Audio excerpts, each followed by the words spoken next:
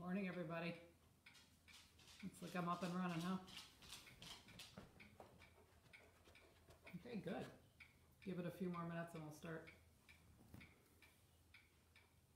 I'm gonna meet my dog. Come here, Chase.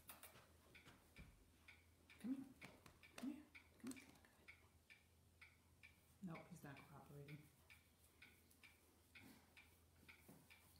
Morning, Mary Jo. Morning, Jerome. Scott. Catherine, hey.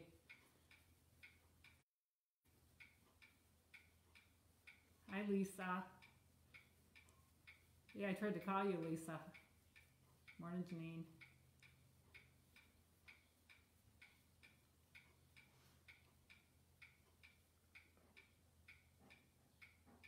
This is really bizarre, guys. I just have to say.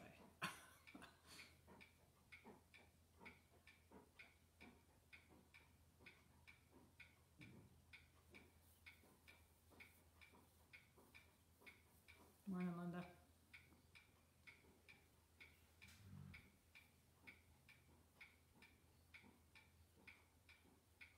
Morning, Mark.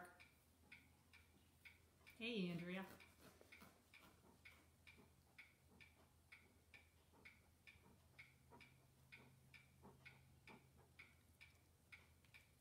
Hi, Louise.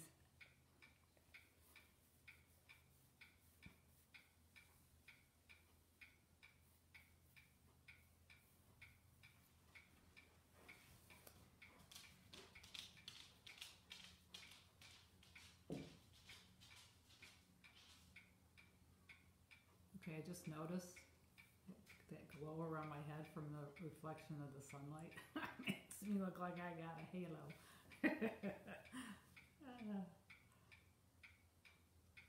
Morning, Vanna.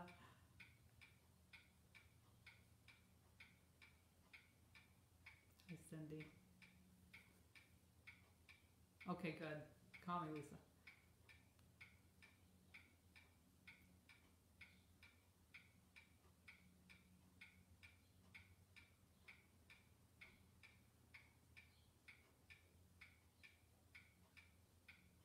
Okay, we'll just give it a couple more minutes and then we'll get started, okay?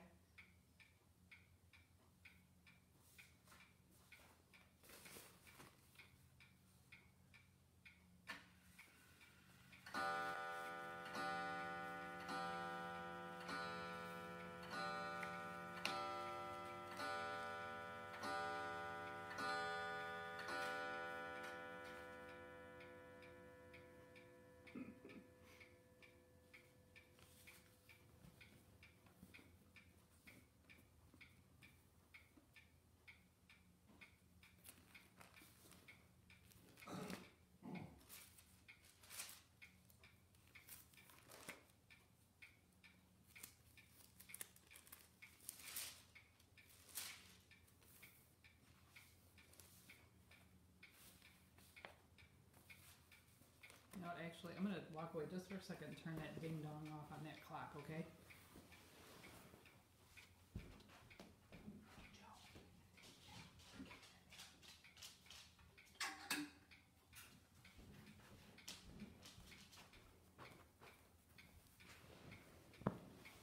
Okay, I'm back.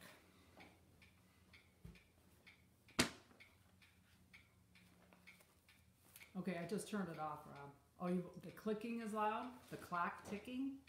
Okay, I'll go turn it off.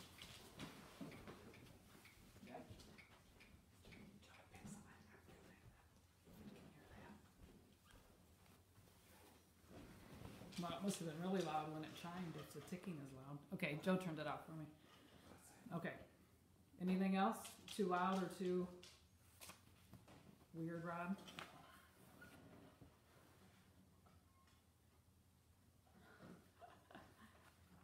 I miss all you guys. I'm grateful for Zoom. I gotta start. I guess I'll start yakking. I mean, I'm grateful in this season that we have this technology to be able to do this kind of stuff, but I really have to say, okay, thanks, Rob. I don't like it. I appreciate it. I'm grateful for it. It would be horrible if we didn't have it, but I just I miss being together with everybody, and it's getting old. I do have to say, just to, make it light, this is the first time in, I think, 5 or 6 weeks that I have been dressed for church. I got makeup on. I usually look a hot mess, but I will confess I do have socks on. No shoes for you guys. So let's open with prayer, okay?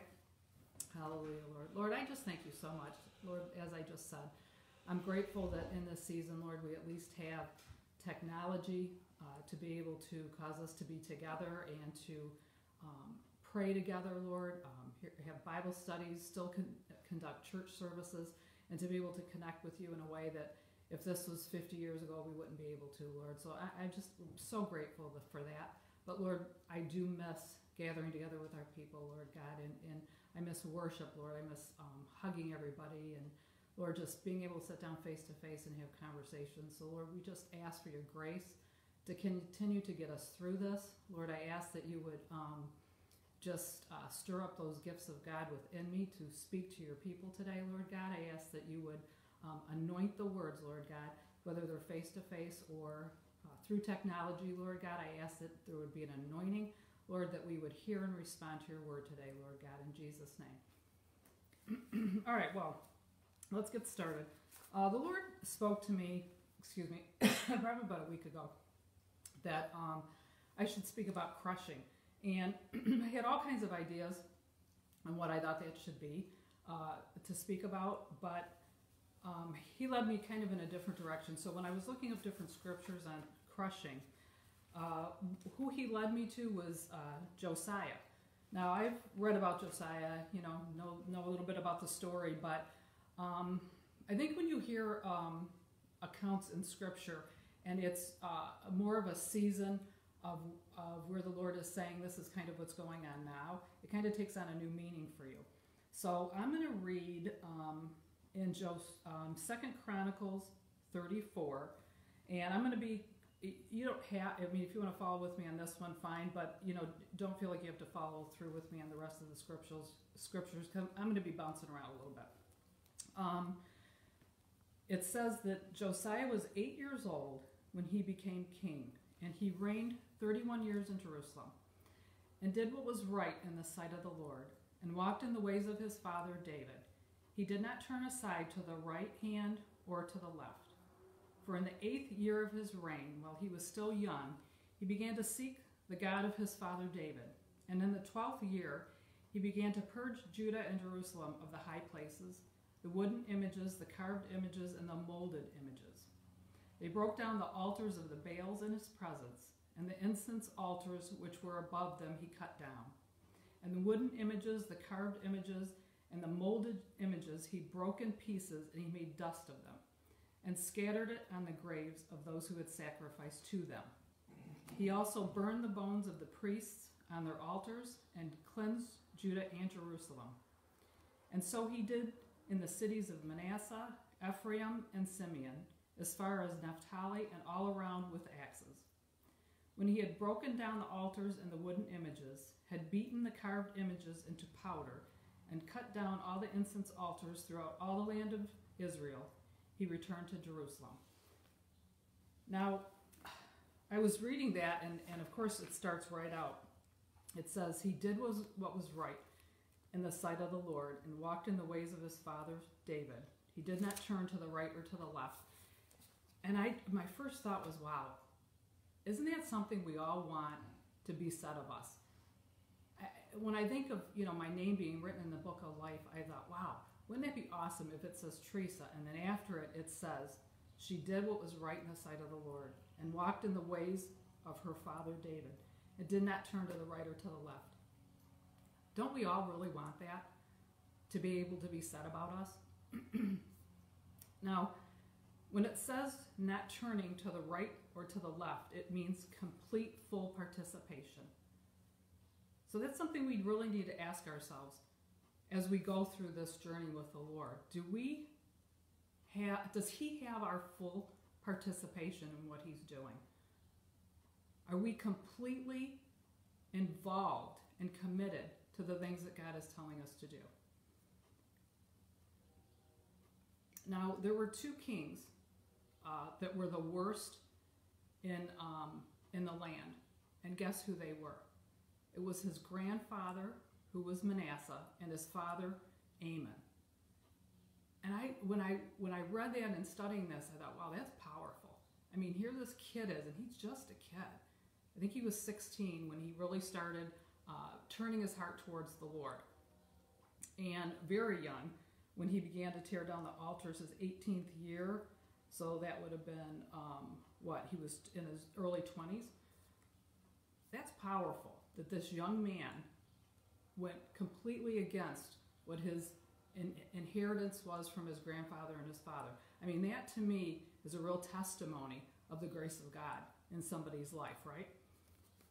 Generational sin was broken. See, we all have the power and authority to be able to take a stand, to have full participation and complete surrender to Christ, to break those generational strongholds that are in our lives. In the grace of God, that is ours to be able to achieve to, right? So, there's also accounts of Josiah in 2 Kings in chapter 22 and 23.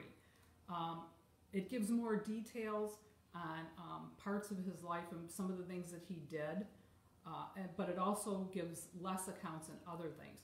So for my purposes, because Chronicles was shorter, I didn't really want to spend a lot of time reading and everything, but I would really encourage you to read through 2 Kings 22 and 23 and finish reading the stories of Josiah in 2 Chronicles 34 and 35. But I'm going to be going back and forth, and hopefully I look at my notes a lot and remember to remind you which chapters and verses I'm referring to. But in 2 Kings 22, it gives the order of what happened with Josiah differently than it gives in Chronicles. And in my opinion, it's probably more likely that 2 Kings, the order is more correct. And I'm not a theologian, I could be 100% wrong, but I'm going to go with that. So in 2 Kings 22, what happens is Josiah sends his scribe to the house of the Lord. Now it has damages done just for lack of care by the previous kings. So he knows there's damages done, it's been neglected, and he wants it repaired. So he sends his scribe to find out how much money is in the house, how much tithe is there. And that's in 2 Kings 22, verses 10 and 11. And then also in verse 13. Actually, I'm going to read that part, just those few verses. Don't have to turn with me, like I said. Let's see. Then Shaphan the scribe showed the king. This is when he goes to the house. He sees the money. I'm sorry, I skipped a part. He goes to find out how much money it is. Josiah wants him to start repairing the temple. And lo and behold, they find out that the high priest has found the book of the law. So he gives the book of the law to the scribe, which is named Shaphan.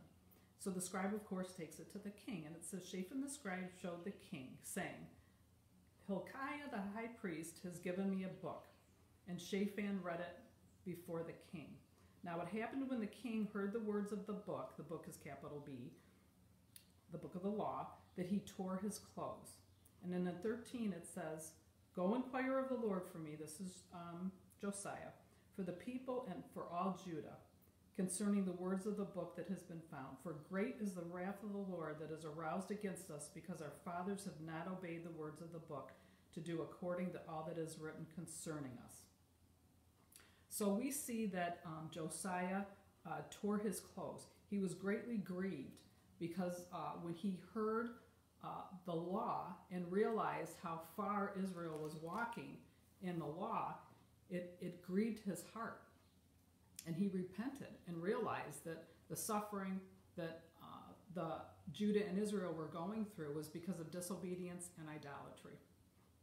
And I know at Lord of the Harvest anyway, I'm not sure people are listening from other places, but we've been hearing, I'm guessing, for close to a year now, that repentance is the word of the hour. And I really pray that we've been doing that. But what I want to talk about next is what I believe the Lord is adding to that. See, after repentance, in the 2 Kings text, after repentance came the destruction of the idols. And in the text in 2 Chronicles, it reverses that order. But like I said, I believe that the repentance came first. Because doesn't it make sense to you that how can idols be destroyed in our own lives if we first have not repented? So we see that Josiah repented. He tore his clothes. And what he did is known as like the greatest reform in all the Old Testament was done by Josiah. He restored Israel's commitment to scriptures, and his story is one of restoring true worship. See, because basically what idolatry is it's worship. It's just worship misplaced. As we read in 2 Chronicles, Josiah acts righteously and with great zeal against idolatry. Now let me read to you some definitions of what idolatry is. It's an image or representation of a god with a small g, used as an object of worship. It is a person or a thing that is greatly admired, loved, or revered. And this is the one that really got me. It is the most heinous injury and affront to the true God. It injures God. I don't know about you, but I don't know that I've ever thought about an injury that we could inflict on God other than to break his heart. But it's an injury and affront to the true God. It's transferring his worship and honor to a rival. Wow. It's transferring his worship and honor to a rival. Idolatry brings physical ruin. It brings brokenness, pain, suffering, death, and judgment. That's powerful. Now let me give you some examples, and this of course is not a full list, of what can be idolatry in our lives. It can be your spouse or a desire for one. I'm sure there's many of us who are older who would be able to say we know people who were so hell-bent on getting a spouse from the Lord that they married somebody probably who was more their will than God's will, and I have seen times where that did not end well. Your marriage itself, the image of your what your relationship looks like to others can be an idol. Your children or your grandchildren. And let's remember that one of the definitions was a person or a thing that is greatly admired, loved, or revered. And isn't that interesting that something that can be good, our children, our marriage, our spouses, our grandchildren, I mean, so much, actually everything on this list that I'm going to share, most of these things, are good things. But yet, they can take a turn for the worse and become idolatrous. Your job, money, status, your ministry, natural ways of living. And this is an example that I had, because I don't want people to misunderstand me. There's nothing wrong with natural ways of living. I try to eat fairly healthy. I mean, believe me, I'm not the best at it. Vitamins or anything like that, essential oils. I mean, I do use all those things, but there's a line that you can cross in that.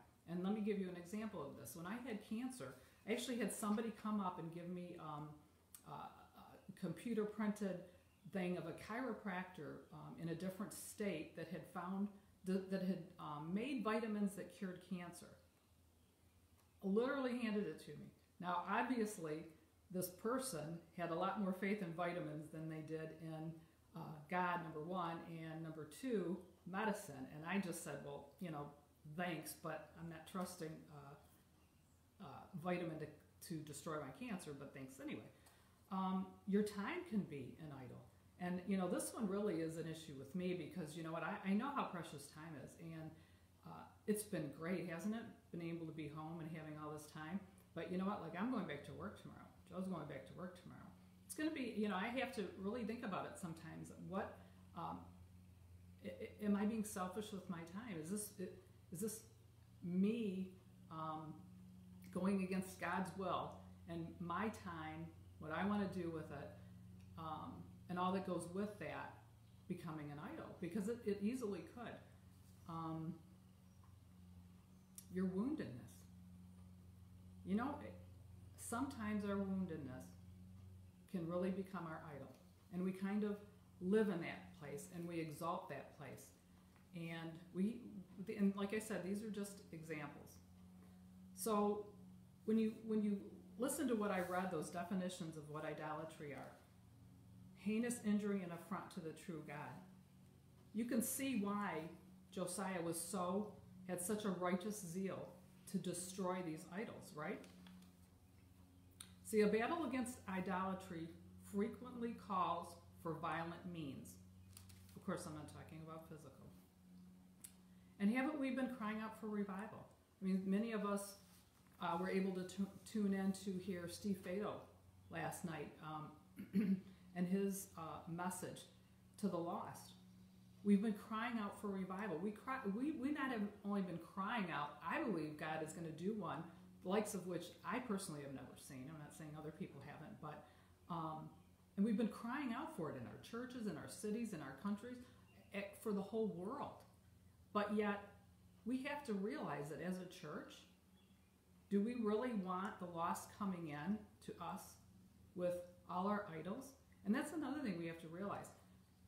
These idols that I read about that Josiah destroyed, they were in the temple. They were in the church. They're in our lives. This isn't something that, Josiah went to the building, 3 miles away that was a different religion and destroyed their idols. This was in the church. That's sobering. That's very sobering. And you know what? 1 Corinthians 6:19 says that our bodies are the temple of the Holy Spirit. So within our bodies should not be idols of any sort.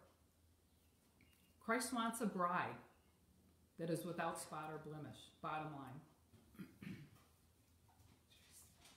So I believe that if we want to not miss what God's about to do, and you know what, that's another thing. Do you know that repentance can change the course of history? I mean, it's clear in the Bible that people's repentance changed the course of history. People's prayers changed the course of history. And it makes me wonder. We've been crying out for ourselves and others to repent for the last year. Now the Lord is saying, deal with our idolatry. How much could this change the course of current events? And I'm wondering, I'm not saying, thus says the Lord at this point, but God's after something in his church. He's after something in the world. And I said this a couple times ago when I spoke, this is serious times. Serious times.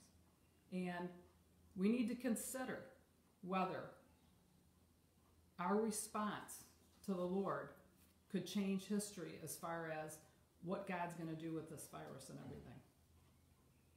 Because you see, if you read on, like I do hope you guys do with Josiah, judgment did come to Israel. Because apparently he calls them all to make a covenant with him to fully follow the Lord. And the people all agree. But see, it was an outward covenant. It wasn't an inward change. And, we can make outward apologies and nothing change in our hearts. We can easily do that. Now let me reread what was in 2 Chronicles 34, verse 3 and 4. It says, in the 12th year he began to purge Judah and Jerusalem of the high places, the wooden images, the carved images, and the molded images. They broke down the altars of the Baals in his presence, and the incense altars which were above them he cut down. And the wooden images, the carved images, and the molded images he broke in pieces and made dust of them, scattered them in the graves of those who had sacrificed to them. And, I read on that the graves, it was a valley, I can't remember now, and I didn't write it down for some reason, but the valley where things were scattered like this, his dead these these bones that were all these images and everything, where it was all dumped, was thought to be the place where not only that type of stuff was dumped and, pagan, these bones and everything, but also the place where the city would have dumped their refuse. Isn't that interesting?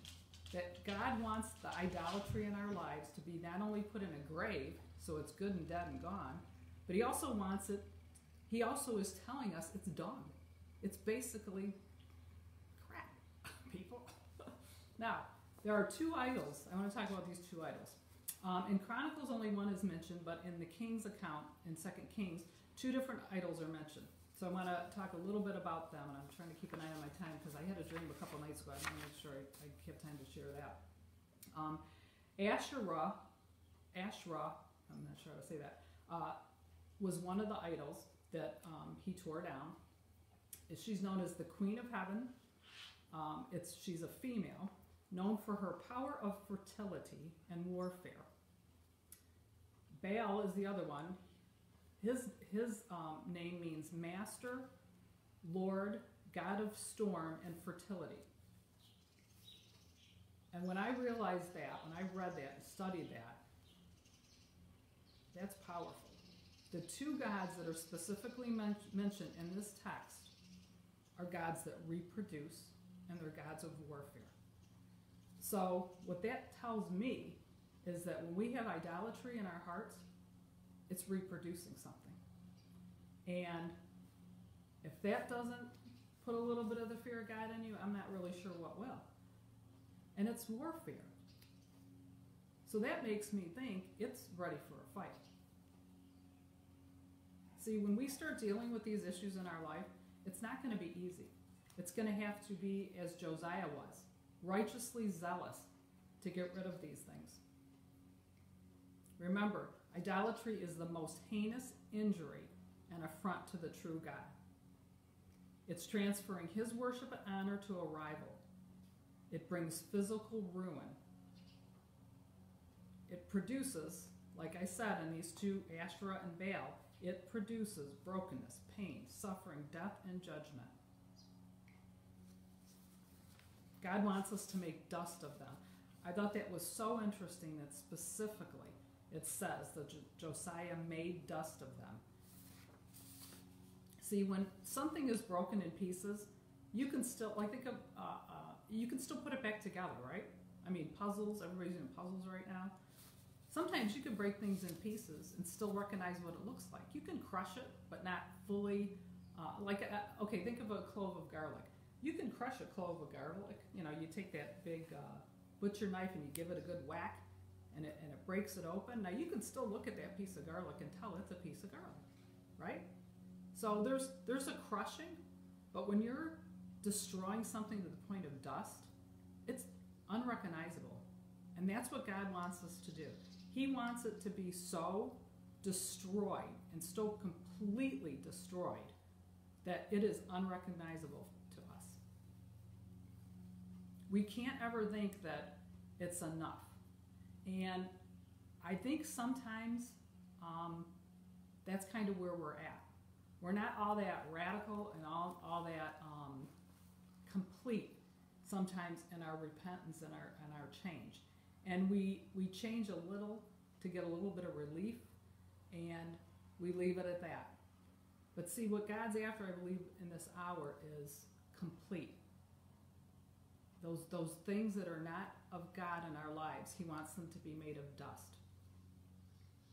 One of the commentaries I read that said that apparently there was horses that were used. I don't know what they were used for, but in the dedication, they were dedicated to like these gods, and the horses were dedicated to the use. And apparently, even these horses were killed because anything at all that is connected with that idolatry had to be destroyed. There was nothing left.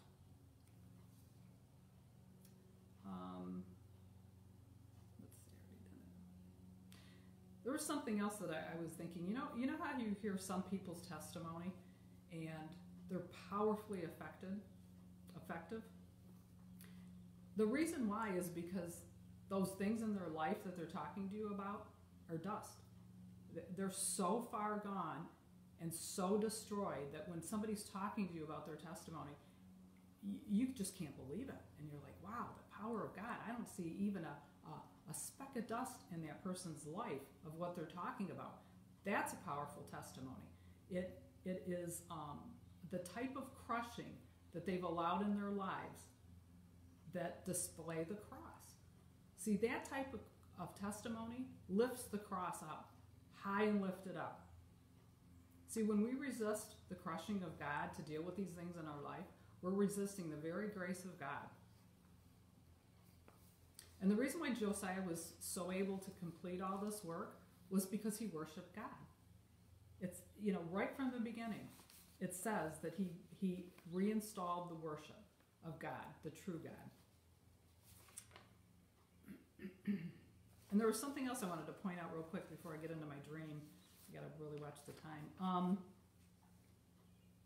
Is remember that Ashtoreth was a warfare. She was known for her warfare. So I can bet you when he started going to destroy her, he had a fight on his hands. I don't doubt that at all. I'll bet he heard, you remember, in the garden, the serpent came and said, did God really say that? Can you imagine the warfare that he got for doing what he did? I'm sure he heard the enemy say, oh, you better not do that. That's not God you're hearing from. I don't know where you think you're getting that from. I bet he was attacked from probably people in his close circle, probably people, the people of the land. I mean, this was idolatry worship. I mean, okay, let's face it, here in America, we obviously worship our money. We think, if you got money, we worship our athletes. And what do you think would happen if all of a sudden we were in a great recession and we had no money?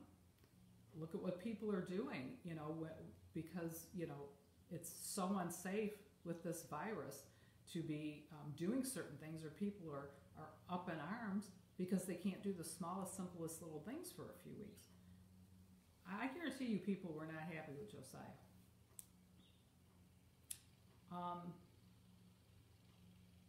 And that's another thing too that I think will see, when you start to make changes in your life, major changes, where you're not going to be serving yourself and your idols anymore, the people that are around you are probably not going to be real happy about that. A lot of times it gets a little bit worse before it gets better. And that's why, once again, you have to be righteously zealous to do these things. And something else that happened, like I said, I'm not going to read through all this just for time's sake, but at the end of all of this, when everything was broken down and everything, it says in verse 7, when he had broken down the altars and the wooden images, had beaten the carved images into powder, and cut down all the incense altars throughout the land of Israel, he returned to Jerusalem. So he returned. He was done. And guess what they did after that? They had a Passover. They had this huge, giant celebration. It says in there that in chapter 35, verse 18 of 2 Chronicles, it says there had never been a Passover kept in Israel like that since the days of Samuel the prophet. See, it was a celebration. They just weren't observing it, because we all know, sometimes we observe Christmas, or we, observe Easter, but this wasn't, they weren't just observing the holiday because they had to. This was a celebration, because the blood of the Lamb had delivered them from the bondage of their sin and idolatry. It was a celebration because there was a restoration of true worship. Isn't that awesome? Now, I had a dream Friday night into Saturday. And I want to share that dream with you with the time that I do have left, because I believe it ties into this. I garden, and I don't, don't be impressed. Believe me, it's not a huge garden. It's just this, couple, I don't know, Joe was sitting next to me, he could tell me how big it is. But there's a few tomato plants, a few pepper plants, a couple eggplant. Nothing too impressive. And I had a dream that I went to the garden. I hadn't planted it yet, which would make sense because it's kind of early in the year. I do have some seeds out there, so it's interesting that there's seeds. There's something underneath the ground. It hasn't yet sprung up, but it's there. So I went out to the garden, and I saw what I thought was a black stick, maybe like 4 or 5 feet long, partially stuck in the dirt. And I thought to myself, well, that's odd because I did not put this stick here, and I'm the only one that comes out here and tends to this garden, so what's this stick doing here? Well, the closer I looked at it, I realized that it was a black snake, and that the head of the snake was buried into the dirt. So I decided to pull the snake out by the tail, and just to give it a throw to get it out of the garden, which honestly in real life I would never do that, just to let you know. But when I did that, it turned on me, and its mouth was wide open to bite me. Now, think of a snake. It wasn't a huge snake. I don't know. Can you see this? Maybe that wide. But when it turned to bite me, the head was huge. It was massive, and it had teeth like shark's teeth. You know how shark's teeth have like rows and rows and rows and rows and rows of teeth? Well, that's what it was like. Very sharp. So I just threw it real quick, and didn't see it anymore. Didn't think anything of it, and I turned around to walk away, and I was walking towards a small building that had people in it. I believe this was a church. I mean, there was no real way of knowing this, but there was church people that I know that were in there, so I'm assuming it was a church. So as I walked towards the building, the snake was sneaking up behind me, which I did not know, and he jumped up and he wrapped himself around my upper body, so like up here, and I couldn't move, and it was squeezing, and I could begin to feel that as it was squeezing, that it was beginning. I was beginning to have a hard time breathing, and I knew its intention was to kill me. And at this point, for whatever reason, I just kind of moved my arms, tried to move my arms up, and it actually worked, and it fell off. But as it fell off of me, it went racing towards that building to get into the building. So I began to yell at the others to, quickly shut the doors and the windows so that the snake could not get inside. And he never did get into that building.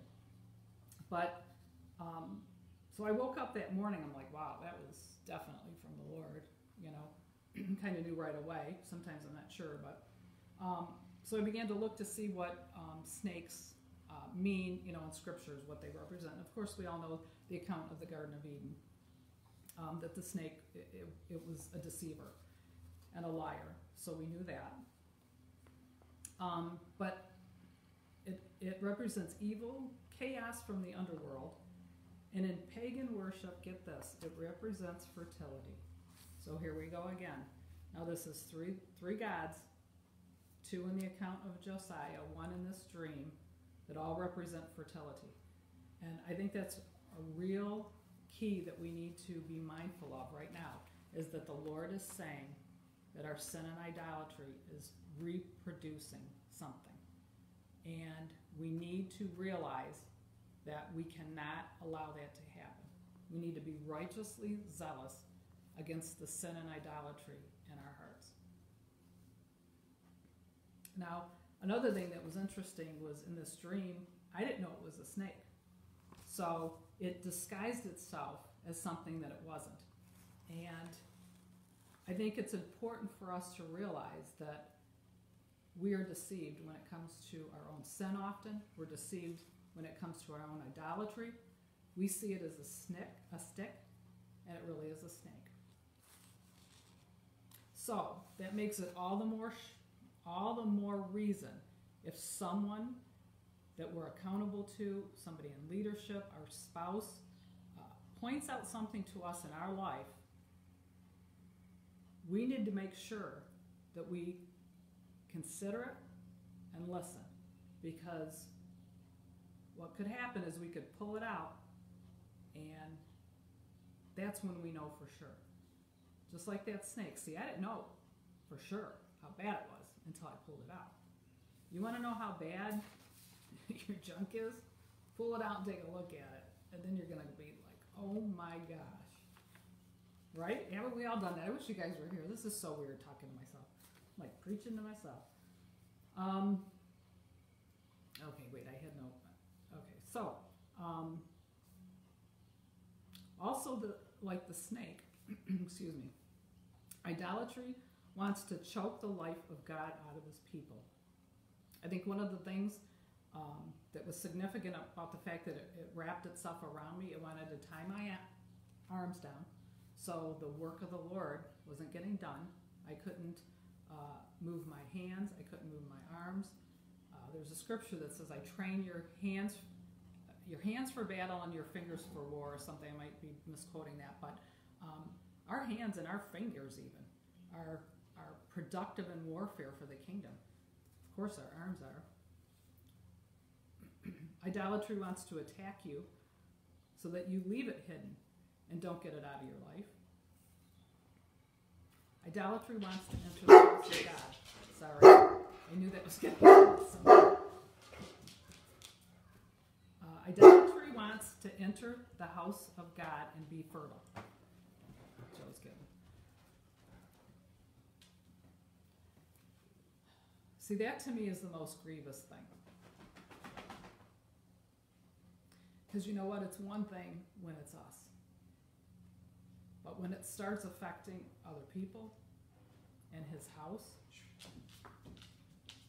that's a representative of him. If we're going to have this great revival, and I really believe we're going to have it, what do we want the house of God to look like? What do we really want it to look like? Do we want people to be able to come in from the streets? I mean, let's face it. We can't see that snake. We think it's a stick. Everybody else is looking at it and knows it's a snake, right? Right? Do we really want the lost coming into the house of God and seeing snakes in our garden? Or do we want them to see Jesus?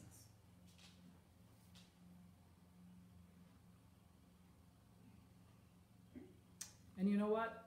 Idolatry wants a fight. It doesn't want to leave. If it does leave, it's going to fight to get back in. The sin in our life is deadly. Let me reread that. Idolatry is the most heinous injury and affront to the true God. It's transferring his worship and honor to a rival. Idolatry brings physical ruin, brokenness, pain, suffering, death, and judgment. I would really want to encourage all of us to really be seeking the Lord, to ask him, what are those things? Remember, one of the definitions was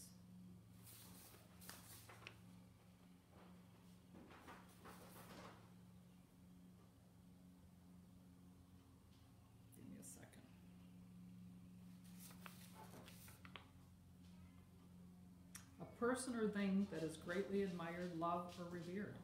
It can be something very unobvious. It could be something, like I said before, children, husbands, spouses, good things. Good things can do a flip and turn into idolatry. I would really want to encourage, and I really hope, as we've been spending this last year repenting, that we go deeper now with that and look to see what it is that we're holding on so tight to that is so ingrained in us that we still haven't dealt with it, and ask the Lord to help us and to be merciful to us, because he is and he will be, and he's faithful in that, and we know that. And I just want to wrap it up here with what it says at the end about Josiah. And I'm going to end the way I started. In 2 Kings 23:25, it says, "Now before him there was no king like him, who turned to the Lord with all his heart, with all his soul, and with all his might, according to the law of Moses. Nor after him did any arise like him." Now when I started, I said, wow, don't we all want that to be said of us? what's said of Josiah. I'm going to end it with the same thing. Don't we all want this to be said of us? Before Teresa, there was no one like her, who turned to the Lord with all her heart, with all her soul, and with all her might, according to the law of Moses, nor did any arise after like her. Wow, I highly doubt that's going to be the case. But, I mean, really think about that. Isn't this something we should be striving for? I don't know about you guys, but I want this next to my name also in the book of life. So, I don't care what idols God shows you. I don't care what sin he shows you. I know he's going to. He might have already, I don't know, but I really believe this is the word of the Lord, and I know he's going to be doing something here. Remember, that's not the end of the story, what he's showing you. The end of the story is, before there was nobody like you. You can change all that idolatry and everything into this. I see Shay's name there. I'm trying not to look at all this stuff. Shay. Before you, there was nobody like you, who turned to the Lord with all your heart, with all your soul, and with all your might, Shay, according to the law of Moses. Doesn't matter what God shows you, how it breaks your heart because you've hurt him so much. It's all done and gone under the blood of Jesus, and that's wonderful.